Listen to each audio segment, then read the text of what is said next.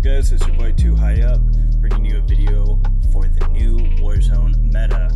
Today they rolled out a patch bringing the MTZ Interceptor down on damage, and we're going to check out the top 3 guns, in our opinion here at Ignited Gaming, that will take over as the meta. So, first gun, gotta be the Polymiot 762. Toss on the conversion kit and it turns this thing into a beast. It has a 7.3 TTK and is a laser. Now here are the attachments we run.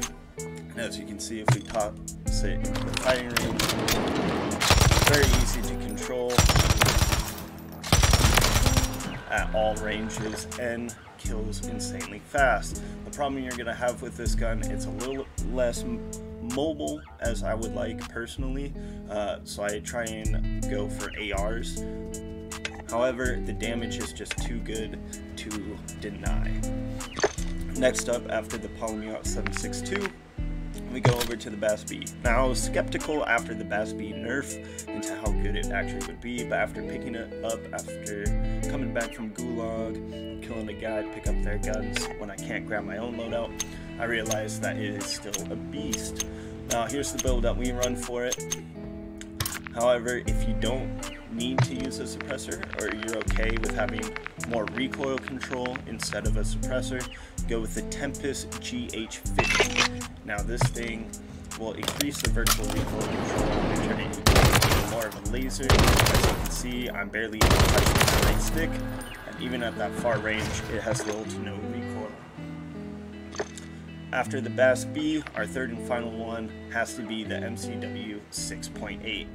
Now, it is a marksman rifle, and it's basically the reincarnation of the DMR. Here's the build that we run for it.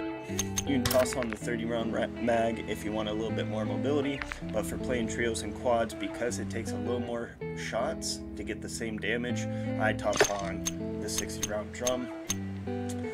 For vertical recoil control, I toss on the XRK Kraken.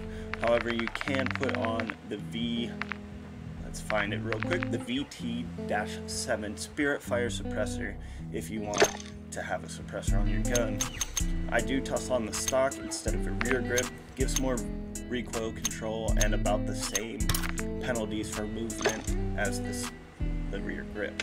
Now, to go into the firing range, you're going to be able to see very quickly that it fires a lot faster than the MTZ Interceptor.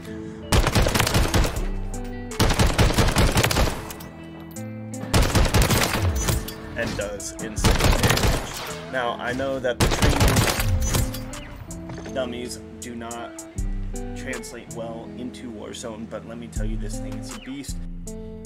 Check out some of the clips that we got with these guns, and let us know what you think the next meta is going to be for Warzone. Don't forget to like, subscribe, and comment. Let us know what your favorite build is post MTZ Interceptor.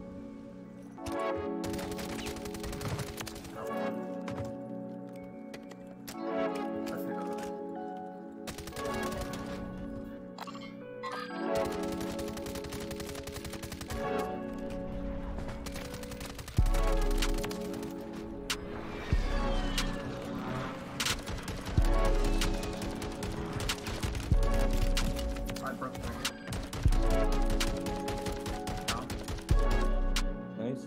2 on the rock on the left, 1 on the rock on the right. Yeah, you guys are getting forced out. I down one.